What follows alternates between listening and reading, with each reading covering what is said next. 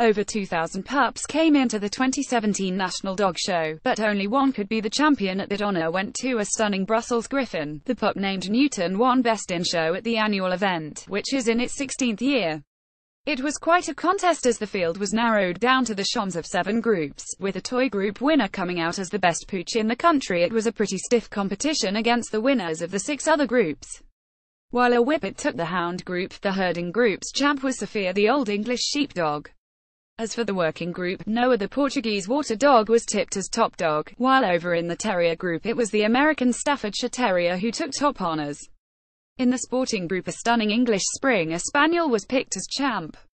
Finally, in the non-sporting group, it was Babe the French Bulldog who took the win.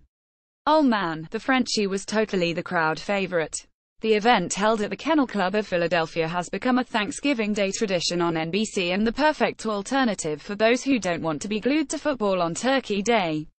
Last year, the broadcast drew in its best numbers ever, with over 16 million people choosing pups over pigskin.